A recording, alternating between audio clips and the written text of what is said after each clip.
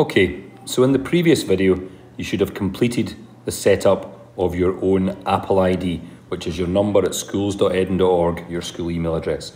You will also have chosen a password for that, and it's really important that you remember that password. That is yours for your Apple ID for your school iPad.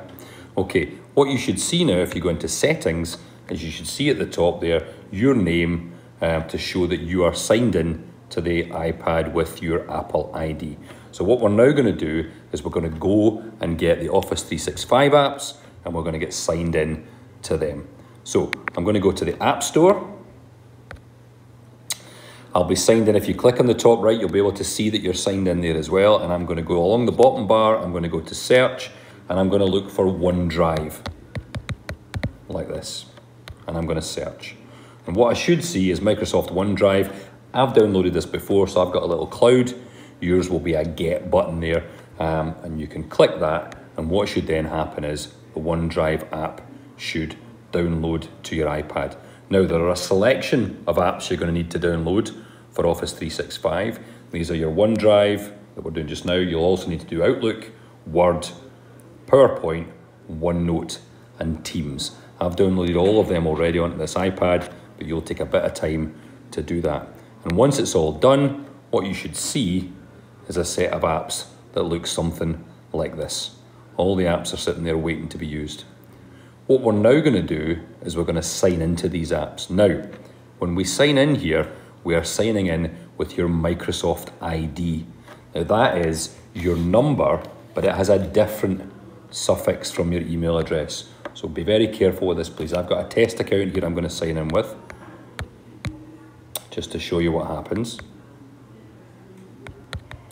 Now the suffix is at ea.eden.sch.uk.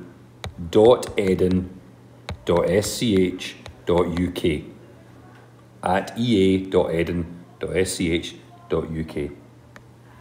Now when we click through on that, what you should get next is an Edinburgh page like this. And what this is asking for again is just your number in this case, and your network password in the school, the password that you use to log into any of the PCs in the school. So I've got a test one again here.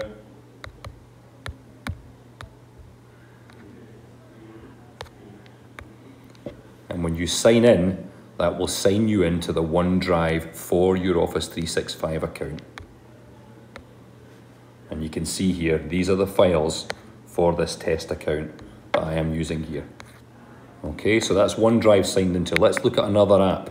Let's look at the Outlook app. That's the app for email. So I've loaded Outlook, and you'll notice that it's already identified the account that I've signed into OneDrive with, the same one. So I'm just going to add account, and that should be all I need to do. Maybe later there for another account, and you can see there I have now got the email for this test account. Let's look at one or two more. Let's look at Word. If we open Word, if any of these apps ask for a sign-in, you're looking at your number at ea.eden.sch.uk. And you can see here, this has all been done for us. In fact, if we go to open, you will see, again, there's those files from the OneDrive. And that's all you need to do through all these Office apps to get yourself set up to go.